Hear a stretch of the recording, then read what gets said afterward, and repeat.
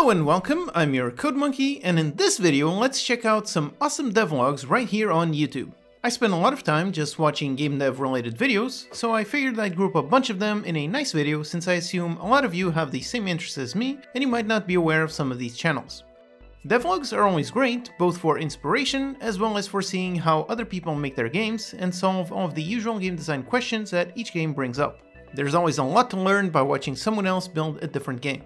And by the way, I'm not going to mention Danny since I'm guessing all of you already know the channel. He's working on Carlson, which looks awesome, and the devlogs are always extremely entertaining. Also, these are in no particular order, all of them are very interesting and unique and in various stages of development.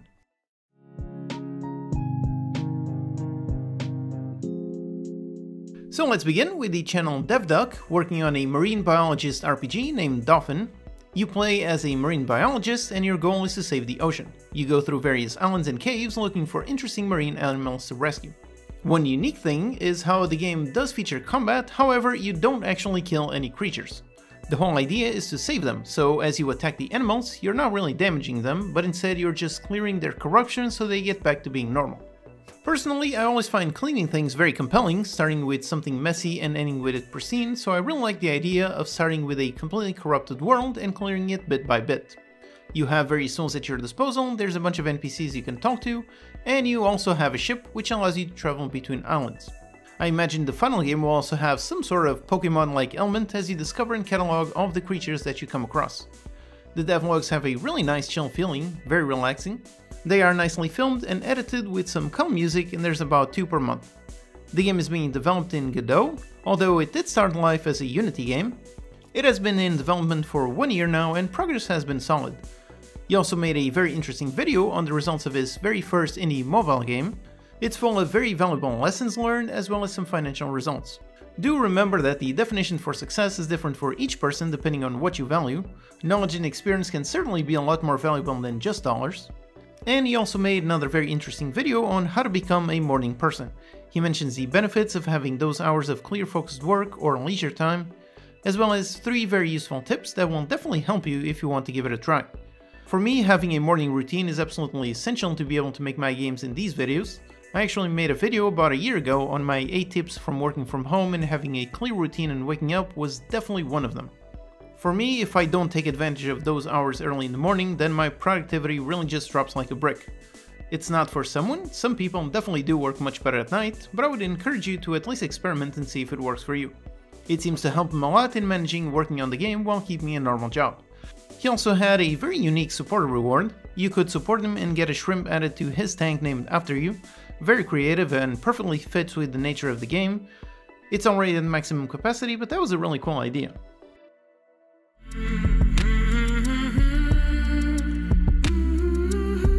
Next up, Pontypants, working on a physics-based boxing game named Punch-a-Bunch. It's physically based with some pretty deep controls. Essentially, you move with the left stick and rotate your body with the right stick, and the way that you rotate your body is what defines what type of punch you throw. It's an interesting system that allows for some complex moves as opposed to just button mashing and learning combos.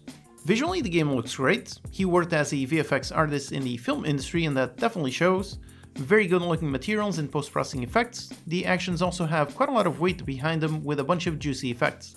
It definitely looks like it's very satisfying to play, which is very important for a fighting game where the total number of possible actions is quite limited.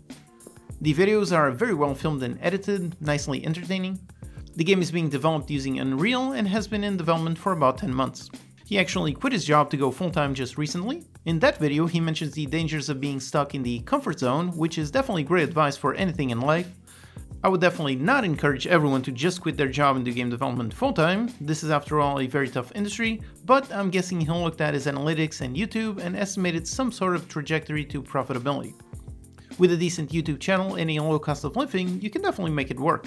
He also showcased a very important part of game development, which is getting other people to play the game as it's being developed.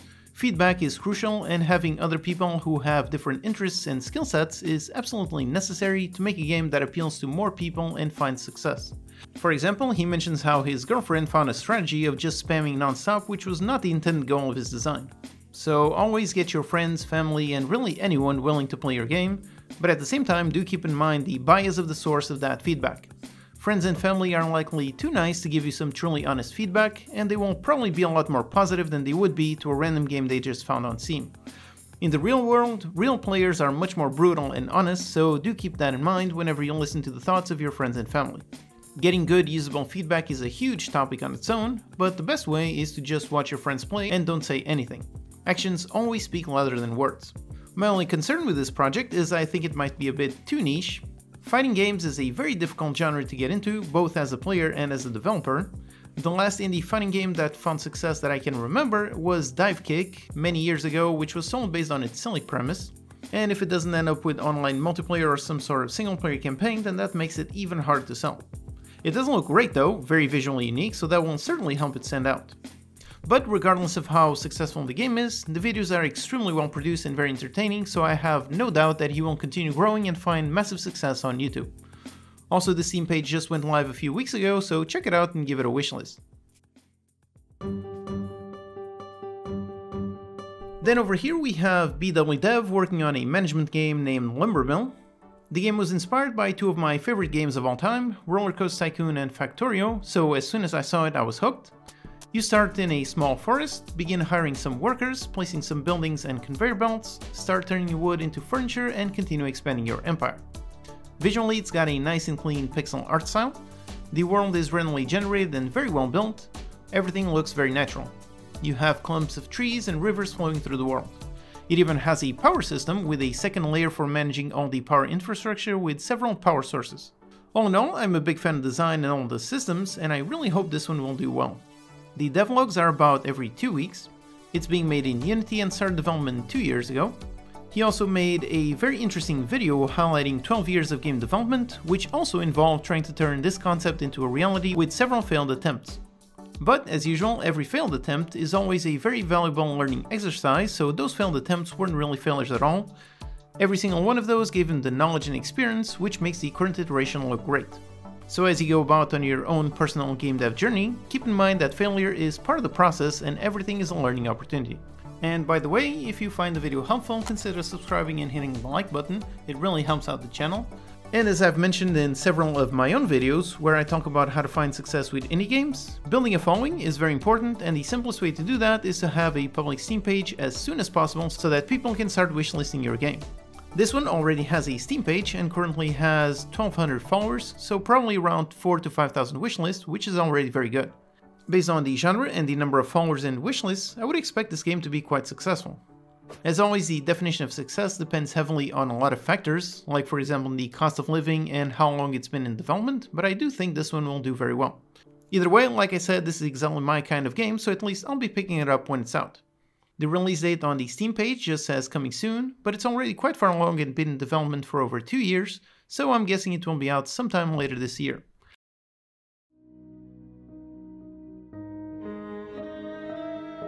Then we have Flow Studio, currently working on an adventure exploration RPG named Lens Island.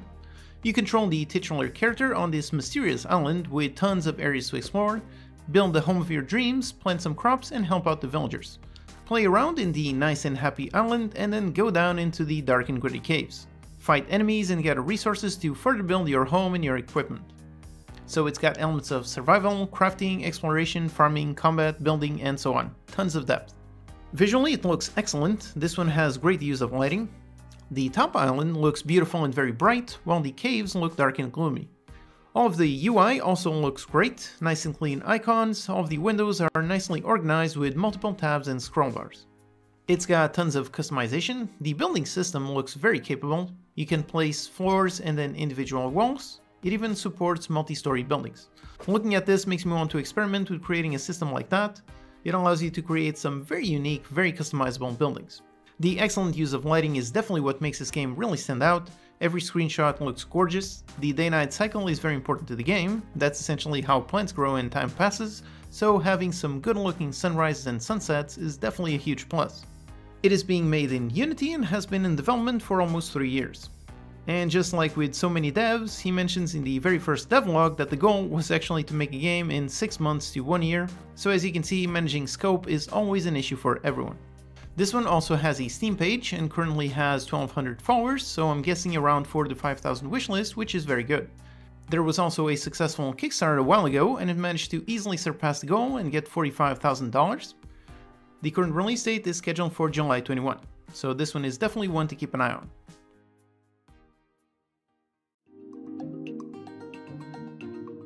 And finally, we have ThinMatrix working on an unnamed city builder. Some of you are probably already aware of this channel. He's one of the OGs on YouTube and made the wildly successful Equinox. That game also started as a devlog all the way back in 2015. It's got 2,000 very positive reviews on Steam, so that one was definitely a massive success. Right now, he's working on this Untitled city builder, something along the lines of SimCity or City Skylines. So you place down roads and buildings. There are people walking around all over, as well as cars on the road. He hasn't yet mentioned much about the overall design, so I wonder how far he's going to push it or what unique spin the game will have. For me, his devlogs are extremely impressive because he manages to actually fit in quite a lot of code in the videos without making it boring. That's definitely a very impressive skill. For example, in one of the videos, he goes through all of the math for creating some road meshes, and in another one he covers in detail how the pathfinding for the passengers and the car AI works. And despite all that complexity, the videos are very easy to watch. He uses a custom engine written in Java and using OpenGL. I believe he's building upon the very same engine that he used for Equinox. Making your own engine, and especially using Java, would definitely not be my choice, but he's already shipped one successful title, so clearly he has the skills to pull it off. The benefit of making your own engine is that you can control absolutely everything and make the tools perfect for exactly your specific needs. However, the downside is that you have to literally build everything. So in one of the videos, he builds a GUI library from scratch, which means having to build things like a text box, which on an engine like Unity you get by default. It's been in development for 15 months now and it's progressing nicely. The devlogs are all extremely chill and very well edited and showcase both game development but also a very healthy lifestyle. It's honestly impressive just how balanced his life is. That's definitely something that I personally have a lot of trouble with. City builders are always a popular genre, so that's a good start. His channel is also the biggest one of these in terms of views per video, so as soon as he puts it on Steam, I have no doubt he will gather tons of wishlists instantly. And I would also say that the audience for Equinox will be interested in this game. Both of them have elements of management games. So that's one of the benefits of having a long career as an indie game developer. If you stick to the same or similar genre, you can keep growing an audience and get people interested from game to game. That's essentially how I managed to get 10,000 wishlists by the time that I launched my game, Battle Royale Tycoon. A lot of those came from people who played my previous games like GameCorp and Blueprint Tycoon. Alright, so there you have it. Those are 5 game dev channels doing interesting devlogs that you might not have known about. Go ahead, subscribe to their channels, follow their journey, and let them know how you found them. There's links to all in the description. Do you have any others that you follow? If so, post them in the comments. I'm always interested in finding new ones. There's also a bunch of awesome channels doing game dev content other than straight devlogs, so I might cover some of those in another video. Alright, so this was an interesting video to make, and I hope you enjoyed it. Thanks for watching, and I'll see you next time.